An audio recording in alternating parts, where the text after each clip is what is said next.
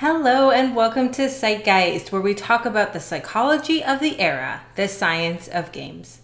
I am your host, Dr. Rachel Kowert, and on today's episode of Jargon Schmarkin, we're going to be talking about cognitive bias. Cognitive bias is one of those terms that we often hear, but unless you took a Psychology 101 class in college, you might not be super familiar with what it actually means. Generally speaking, a cognitive bias is a systematic error in processing and interpreting information in the world around us that impacts our decisions and our judgments. The key word in this definition is systematic because these biases occur often and really unconsciously. Put another way, and getting a little more philosophical here, a cognitive bias can be thought of in terms of the errors that occur when we create our quote-unquote subjective reality from the perception of the objective world around us. Getting a little matrix here. I do love Keanu. An individual's construction of reality, not the objective input, dictates our behavior in the world. And because of this, our biases, our cognitive biases, may sometimes lead to a distortion in our perception and consequently inaccurate judgment, illogical interpretation, or what is broadly referred to as irrationality. Our thoughts and behaviors are irrationally influenced by the biases in our thinking. So what are these biases? Well, there's a lot of them, more than I can talk about in this short video, but I'd like to explore some of the more common ones to give you a better idea of what I mean.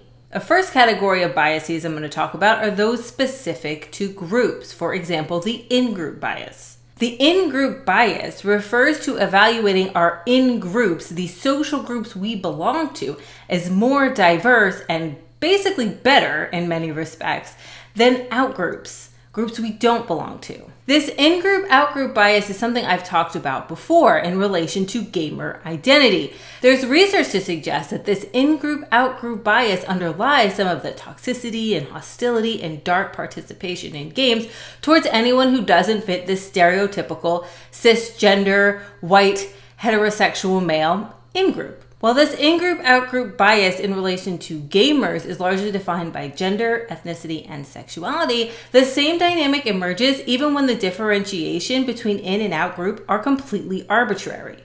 The Robbers Cave experiment is a great example of this. Again, if you took a Psych 101 class, this is probably familiar to you.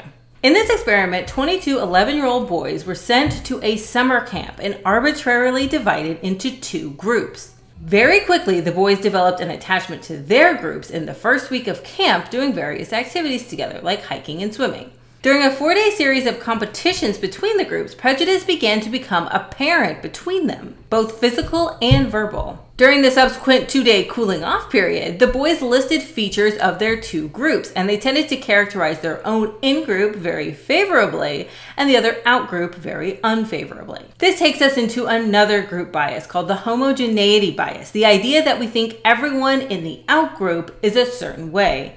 Again, a great example of this would be the widely held belief that most video game players are cisgender white heterosexual males, which is objectively false, as if nothing else, half of all game players are female.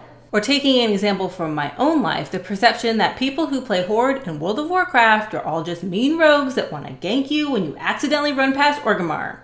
Another category of bias would be those that affect decision making more directly. A common one is the sunk cost fallacy, the idea that because you've already invested so much, you only need to invest a little bit more to get the desired outcome.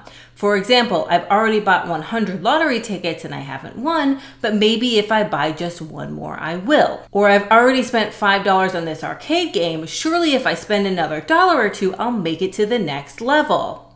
You won't, Rachel. Or loot boxes. Loot boxes are a perfect example of the sunk cost fallacy. I've already bought $100 worth of loot boxes and I haven't got the thing that I want, but surely if I spend another X amount of dollars, I'll get it. Another decision-making bias is the illusory correlation, which is a bias of judgment of how likely something is related to another unrelated thing. Going back to loot boxes, it could be the last time I bought a loot box, I got something amazing. So maybe the next time I get a loot box, I will also get something amazing. Another example of the illusory correlation would be generalizing that all games in the next-gen Prince of Persia franchise are going to be amazing because the first one was mind-blowingly awesome. I mean, they were all okay, but nothing was like the first one. The last category I'm going to talk about today are biases that affect memory. First up, the consistency bias, which is remembering one's past attitudes and behavior as more similar to one's present attitudes. The idea that you've always liked vegetables even though when you were a child you refused to eat them. Or the idea that Dragon Warrior was the most excellent JRPG. Wait, that checks out.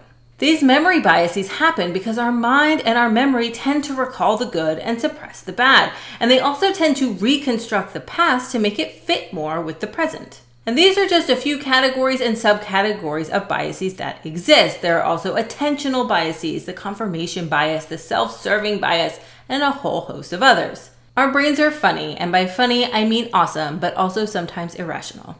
So cognitive biases, there are a whole host of them. They're just a byproduct of the way we are, the way that humans perceive the world around them and construct information. It's good to know that they exist so we can try to better understand why sometimes our decisions are, well, not the most rational. I have since met people who play Horde that were not rogues. If you like this video and want to see more, please like and subscribe. And until next time, be excellent to each other and always cite your sources.